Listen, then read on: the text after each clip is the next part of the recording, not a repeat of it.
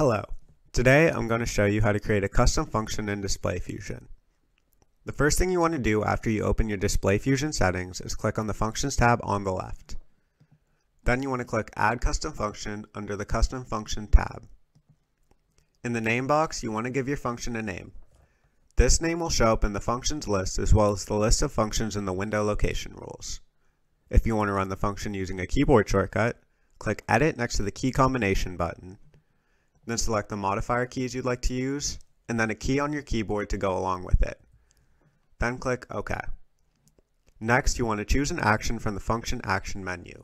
You can toggle window transparency, move mouse cursor to center a monitor X, move mouse cursor to specified location, launch application, or manage window.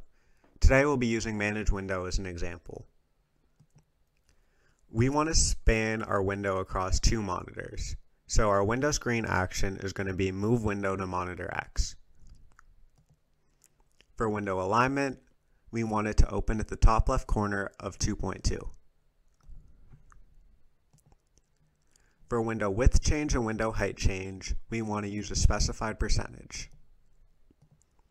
For the width value, we want to enter 200% since we want it to span two monitors. We don't want the height to change because it'll be maximized already, so we'll be keeping it at 100%.